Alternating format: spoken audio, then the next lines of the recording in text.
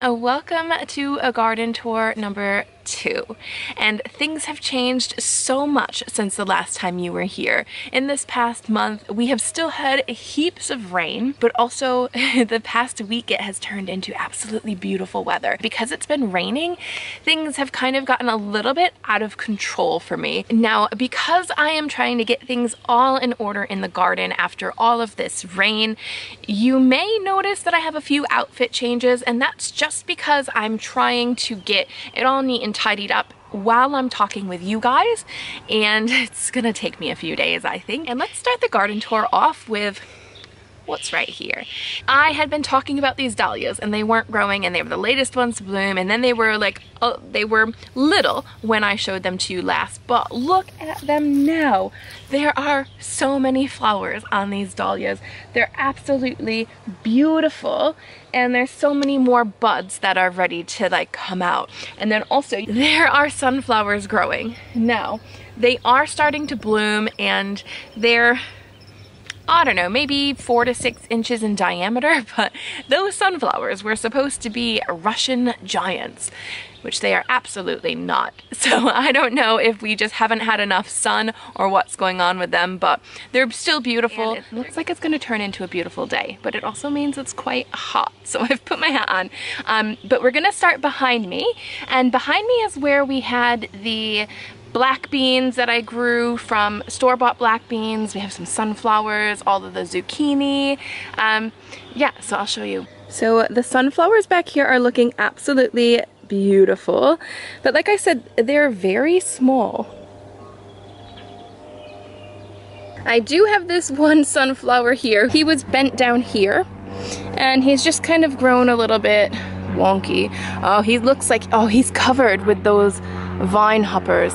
So all of these guys here, see how they're like moving around? They are vine hoppers, and they will ruin this plant. So I need to get in here and take them off so they don't ruin it. And they will also go to the passion fruit as well, so I need to get rid of them. With these vine hoppers, I'm actually just gonna go through and so I thought I was just going to be able to go through and just squash those vine hoppers like you would, well, you could do with a bunch of other bugs, but they are far too quick. They just hop right off of the vine. So I'm gonna have to go get some neem oil and fix that up, and then I'm just gonna spray the sunflower stems with the neem oil, and hopefully that will get rid of them. It's particularly effective in preventing the adverse effect of insects that suck and rasp, like aphids, thrips, whitefly, scale insect, mealybug, leaf miners, codling moths, and also helps with grass grub, black spots, and rust. It also says it is non-toxic to humans, birds, earthworms, bees, and animals. This is what I use in my garden, and even honestly, I don't even really use it very often. I've only used it on a few different things. A lot of times I use it with the aphids, but we're gonna try it here with the vine hoppers. So let's get this sprayed on.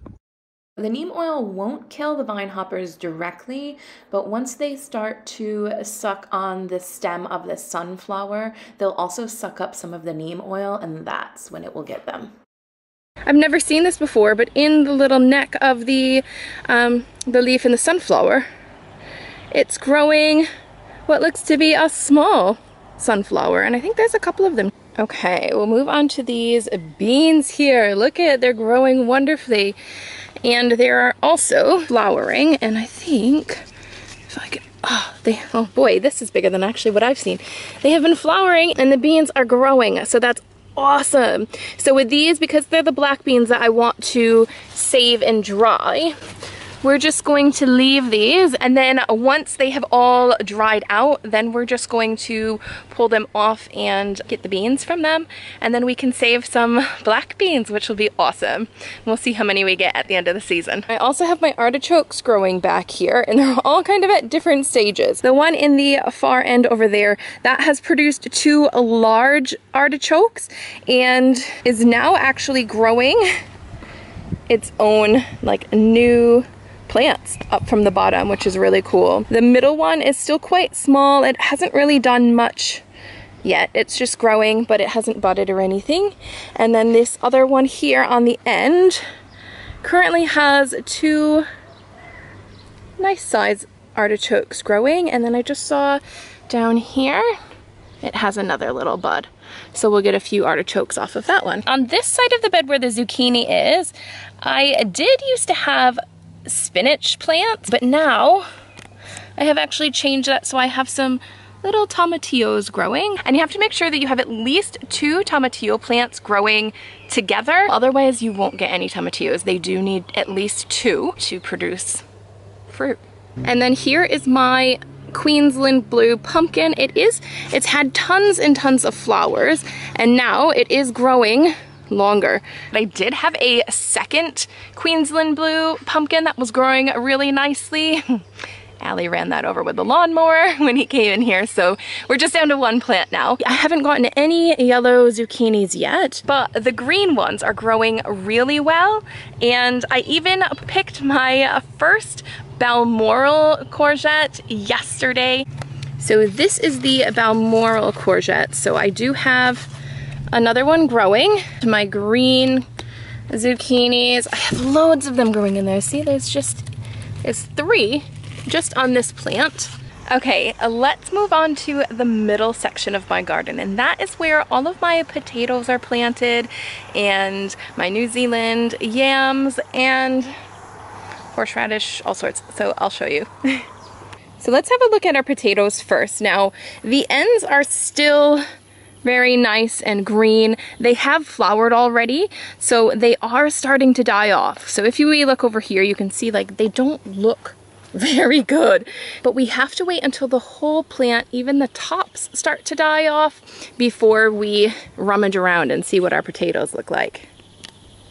Then we have our New Zealand yams growing. So these are, I need to mound these guys up, but I need a bit more soil before I do that. I'm always low on soil. I should really do my own compost. And then we have our rhubarb, which is growing a little bit in here. So the stalks are still very short, but maybe we can harvest some this year.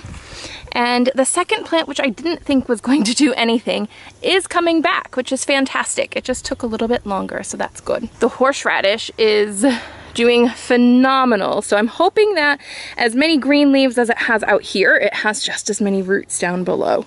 But I'm not quite ready to harvest that horseradish. I've seen some things that say that you can actually smell the horseradish when it's ready to be picked, which I haven't smelled that yet. I'm thinking probably closer to the end of summer, I will check to see exactly what's going on with the horseradish, and we'll hopefully get a good harvest. Let's move on to my tomato bed. Last time, this was the very last thing I wanted to show you because I was so excited about it. There have been some things that have happened since the last time you saw this tomato bed. So first thing you might notice when looking at the tomato bed is that there is a new trellis in the center of that. We had a bit of a windstorm and the indeterminate tomatoes were barely hanging on.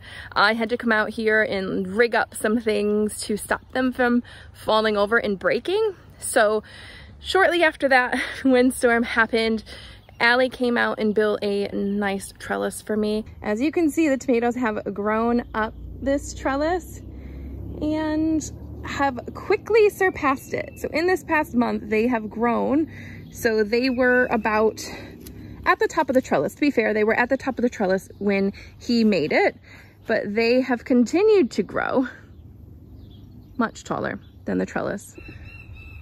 But the tomatoes are doing really well. As you can see, they're just covered with tomatoes. So they're doing really, really well. The indeterminate tomatoes are doing so well. So I'm happy with that. That's really good. However, my Roma tomatoes, which I was supposed to use to make all of my sauce this year and do my canning, I have had to pull half of those Roma tomatoes, and there's only been one that has actually seemed extremely healthy this whole time. I think we've just had too much rain, and they've just been getting moldy and just rotting. The struggle I've been having is that I know when your tomatoes get like this, you should be pulling them straight away. and getting them out of the bed, and I've just been, I wanted to save them so badly, and I think that's why it's actually spread, because it started with this one end plant here, and I've just cut out what I could of all the bad parts instead of just pulling the whole plant, and now it's happened to this one on this side and over on the other side as well, which I can show you. I've actually pulled 2 of them, and I've pulled 3 of them over on this side, and the other one I've cut back a lot. But I did have excess tomatoes, so I've just replaced them with not really sure. I'm not sure if they're also Romas or if they're the cream sausage tomato. Things got a little bit confusing with all my seedlings. I didn't have them labeled properly when I repotted them. I am worried about the fact that I've planted them in the same place that the other ones that were diseased were planted, but hopefully it will be okay. The plants that are here though, they are growing tomatoes, so that's a good sign, and hopefully we'll get some, and they're still flowering. This is the one that is doing absolutely fantastic.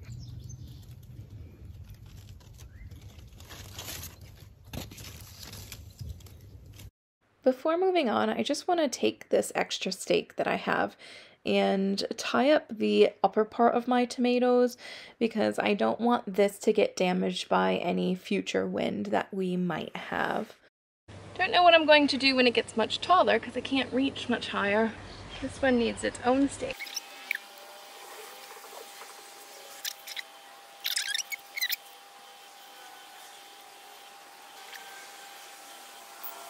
So that sorts the 2 end tomatoes. I'm going to, I think, leave these as they are for now.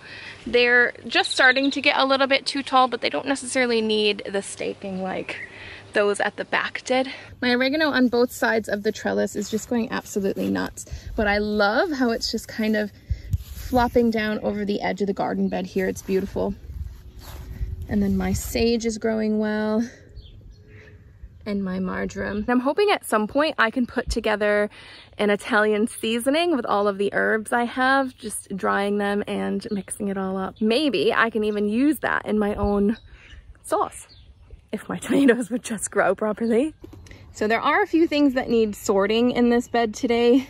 This is my dill, which, as you can see, I did harvest a lot of it, but now it's starting to go to seed. What kind of bug is that? That's like a big aphid. I'm sure he's not supposed to be in my garden. I'll have to have a look. I'll get him out in a minute. My parsley here, this was looking beautiful yesterday, and obviously something came through last night and just ate so many of the leaves.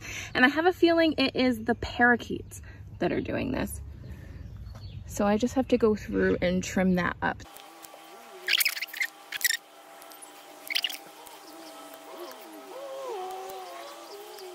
Luckily, I was already able to harvest a ton of parsley, so it's not that bad. Those birds, did you hear them? That's them now.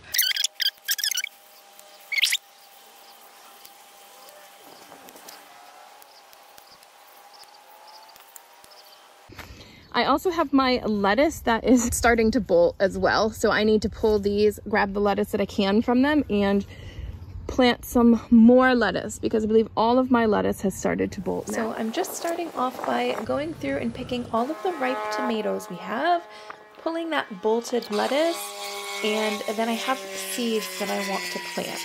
So because all of my coriander and dill have finished up, I wanted to plant some more of those, but I also wanted to put in some more lettuce and bok choy, so we can kind of have a succession planting of that. Unfortunately, I haven't been great with my succession planting this year, so ideally you'd want a continuous supply of things, but I'm a bit behind, so now that everything's done, now I'm planting my seeds. Maybe next round I'll do a little bit better with this. Also, I don't have a designated spot that I'm putting all of these things. I'm just making a point to put them in areas that look a little bit bare. So around the tomatoes, because I'm just trellising them up the one stem, there's quite a bit of empty space there. So I'm just taking advantage of that to plant those seeds in. We are over at the Cape gooseberries now, and they're still growing out of control. I have just gone through them and kind of taken off all of the bad leaves because there seems to be a lot of powdery mildew on them, but it doesn't seem to be affecting their growth or their health or anything like that. But there are quite a few in here that we can harvest, so that's what I'm going to do now.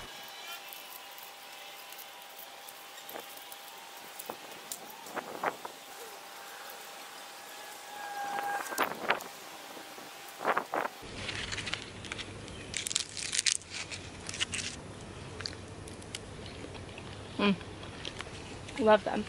I have my harvest with a mishmash of other things in here. But I have all my Cape gooseberries in here. I have some tomatoes at the bottom.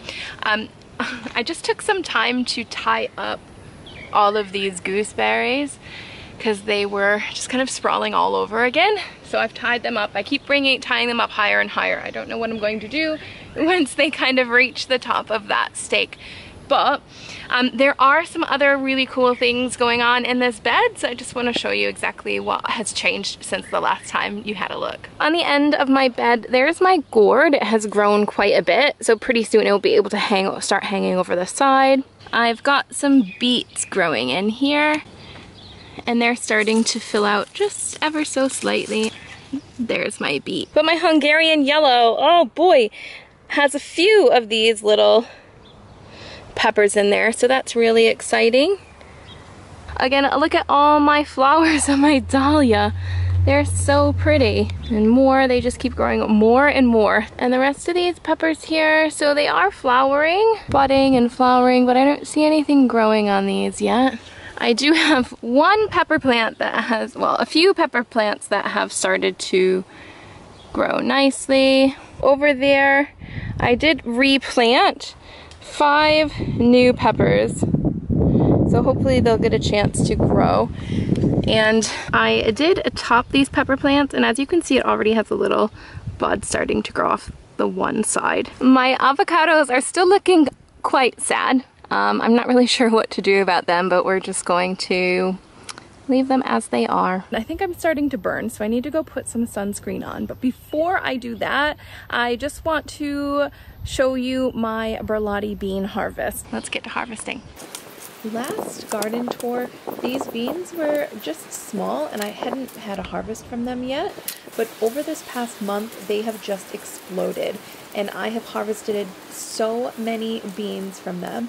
We've been eating beans like every day for dinner, but it's awesome. I love these beans and will definitely grow them again next year. So these are the burlati red rooster bush beans. Okay, so another pretty good harvest of beans, so I think we can have some dinner tonight. We are out here a little bit earlier than yesterday, so we're on day 3 of this garden tour. What I was trying to do yesterday afternoon, where I did get a little bit burnt, was I was trying to clear out this section over here with the peppers. So because it's on the edge of the garden, there were ferns, there were vines, there were all sorts of things starting to encroach on the edge of my garden space, and it was shading out the peppers. So I needed to clear that out so we can get full sun on these peppers, so we can get as many hot peppers this year as we can. You can't even really see in the camera what I did yesterday, but we got to this point here where that tall thing needs to go because that big bush turns into that big tree, and it has so much pollen on it that it just agitates your skin and your respiratory system and all of that. So that's got to go. Those vines have got to go. Yesterday I actually found that some of the vines were wrapping around the peppers, so I just need to get that all under control.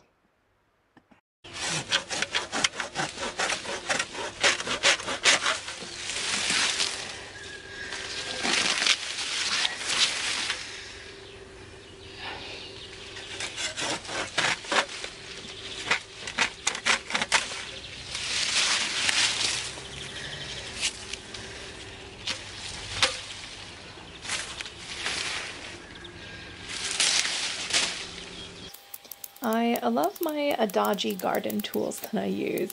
So I have my rusty saw that I found lying around the shed, and I have my hedge clippers, which were the cheapest ones I could find at the store, and they are now falling apart on me.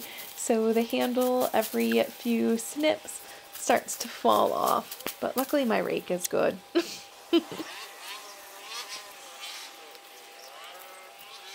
I've just cleaned out the end here, and this passion fruit vine is actually like going into the bush. But when I was looking at that, I actually saw that all of those vine hoppers are on the end here, like a big clump of them. So I need to get my neem oil out and just spray this vine. But before I do that, I just need to clear out this whole fence. There are so many weeds going through it. So it's not just the weeds going through the fence, but these huge bushes that are on the outside of the fence, like this thistle bush here. I'm just trying to cut those out first because they're just a huge eyesore in the garden, and they're starting to grow so tall that they are shading all of the plants that are around the border of the garden. And I don't want that to affect the growth of the good plants that I want there. Unfortunately, the easiest way to reach them is what I'm doing now, just being inside the garden, leaning over the fence to cut them down. It's better than if I were to have to wade through like knee-high weeds, because I know there are loads of spiders living in that bush, and I do not want to be going in there with them.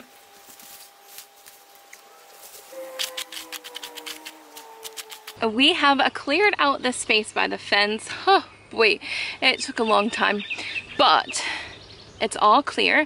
Now I need to finish spraying the passion fruit with the neem oil to get rid of these vine hoppers, and then I'll show you the beautiful passion fruit and what we have growing. We've got some smaller ones growing on here. And then we have some that are growing a little bit bigger and weighing down the vine, actually. So we have these two. And sorry, they are wet because I just did spray the neem oil because there were so many vine hoppers. I do have about 20 of the passion fruit growing on this vine. And the other vine, which was in trouble the last time that you saw it, it did die. So I do have to clear that off the fence today. But the passion fruit that are growing, the golden passion fruit, they won't be ready till autumn. So you'll see the different stages of growth each month as we do our garden tour. I'm taking the netting off of my blueberries to tidy everything up, and I found this weird little guy. Can anybody identify him? It's some sort of weird spider. He looks dangerous because he's yellow and has a thorned back. There's also these weird little cocoon things in here with him. Is that his egg sac? I'm not really sure. There's two of them. I've kind of got the heebie-jeebies. I had to walk away from that blueberry plant. I did Google to see about what kind of spider it is. It's called the two-spined spider from Australia, and apparently it's been in New Zealand since the 70s. It's not poisonous, it's harmless to humans, but it does like citrus plants or fruit trees, and those were both egg sacs. Ugh. Those were both egg sacs that it has, and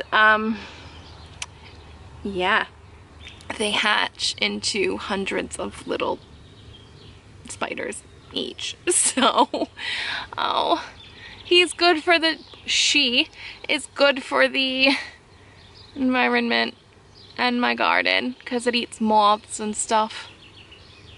I'll see how long I can live with it, but it's creeping me out. On the plus side, my blueberry plants are doing really, really well. They have a ton of new growth on them, but still waiting for these blueberries to ripen. I'm sure you can see behind me that dead passion fruit, so we're just gonna get that off of the fence right now.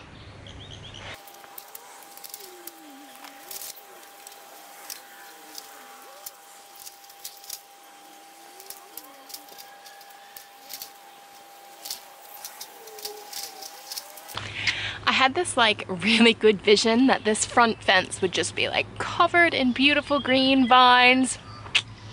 It's a shame it died. I'll have to replace it with something else next year. Or this year.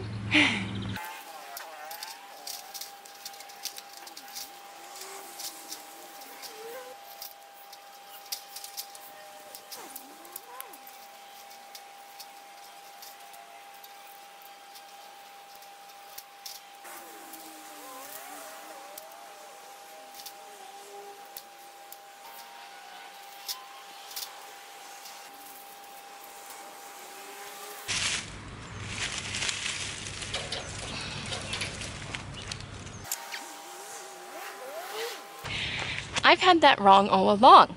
So the one that died is the golden passion fruit. So that's different than what I thought, because what I'd read on, well, I thought that was, I thought I had bought the normal passion fruit first, but apparently not. And when I read online, it said that the regular passion fruit are more susceptible to diseases than the other ones. So I thought for sure the golden passion fruit was the one that was all right. Then there are my bean plants. So my bean plants have been producing so well. I have been getting just all purple beans, but I can see in there now that there's tons ready to harvest and they're not all purple.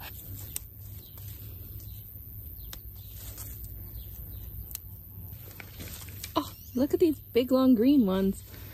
We're gonna pull some of these now. So there are still purple ones in here that are growing, and I'm going to leave some of these green ones to see if they get thicker.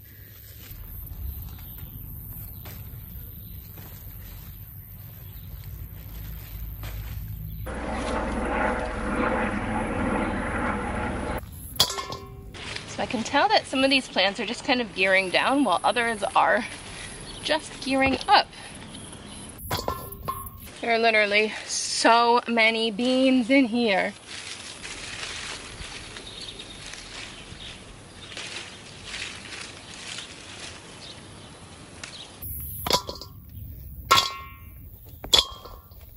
Oddly enough, I only found one plant with yellow beans in there. So I did buy a mixed combo and some purple ones on their own, so I was expecting more purple ones, but one yellow plant?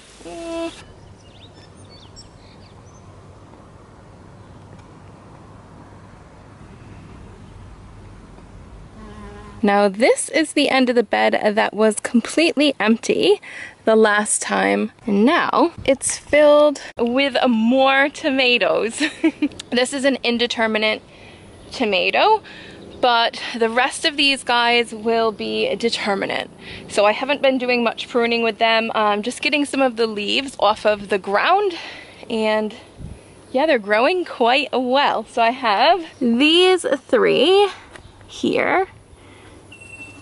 And I'm pretty sure they're going to be the cream sausage tomatoes. And on the other side of the bed, I just have a couple tomatillos growing here. So I noticed they grow a little bit slower than the tomato goes. That's my beautiful second half of the garden here. That's the majority of what's growing over in the main garden. So we're heading over right now to the vineyard garden, and I'll show you how that's going, which, don't get your hopes up because not much is going on over here. The soil, I think, needs a bit more work, and plus it's been super rainy, and with all of the rain it has just been like flooding. And keep in mind it does need to be weeded over here still, and I still have not done that entranceway. At least the brush that I had like thrown on top is keeping the high grass from growing in, so I think that's a positive. But I have three lonely tomatoes over here that are all different types. I have a Roma tomato there, an ox heart, and this is another one of those kumados. So I planted this one at the same time I planted the other one, so you can see that it's really not growing well, although this does have bigger tomatoes. The plant is just so tiny, it really has not gotten any taller. None of them really have since I put them over here, so I'm not sure really what's going on. But there was a tomato on the ox heart yesterday morning I saw it beaming red from the kitchen, and I went to go pick it last night when I was watering the plants, and it was completely gone. So some animal must have got it, but they did not leave any remnants of it. I have my gherkins growing along this fence, which there is a gherkin there. There we are. I can eat him while I sit and talk with you guys. But there's not much else going on over here. I was going to trellis them up on this fence, but they're really not growing. As you can see, the birds are sitting here on the fence, so they are definitely the ones who got my tomato. And my strawberry patch is looking so sad. I put in all of these strawberries and they are just burnt to a crisp. They were so soggy over here in this ground, and now they're just burnt. So I don't really know what I'm gonna do with them. I feel like I just need to dig them all up and replant them somewhere else. I was planning on having so many strawberries, and I have had a lot of strawberries, but none of them, except for little tiny ones, have come from this garden. So something needs to be done here, but I need to rework this. If we start from these beautiful flowers here and work our way up, there they are. All of our grapes are growing and they look just beautiful. Look at that. And it's cascading down into the grass. There weren't a ton of grapes that I had seen growing yet, but I do see some right now that I can show you, and they are a little bit bigger than last month. Last year we harvested so many of them and had a lot of jam, so I know that if they aren't growing yet, they will grow. The only other thing I can show you is something that we have around the front that I believe is quite new. We have a fig tree. It's a white fig tree, and there are some figs growing on it. One up there, and they're at various stages of growing. So that's really exciting. We have figs and that, and we also have pepinos, which I have never heard of them before, but I saw them at the store and I thought they were really cool. So right now we have a few growing and they take some time. They should be ready in autumn. This one is a ruby pepino. So that's what it looks like on the inside, and apparently it tastes like a melon, like a rock melon. And then I also have a Pepino El Camino, which isn't doing quite as well, but that is this one here. So this one, oh, maybe has one little guy growing on it. And this one's had a little bit tougher of a life so far. But that will also have the same inside, but the outside is just yellow. That is it for today's video. If you did enjoy watching my garden tour, please give it a like and subscribe, and you can come back and see me every month with my garden tour and see all of the other videos that I have to offer. Thank you guys so much for watching, and I'll catch you in the next one. Hold on, let's wait 1 minute before I end this video. I want to show you what the heck has been going on. So I was talking to you about that parsley and how the birds were eating it. It is completely bare. They came back last night and it is bare. There is not a leaf on it. Ridiculous.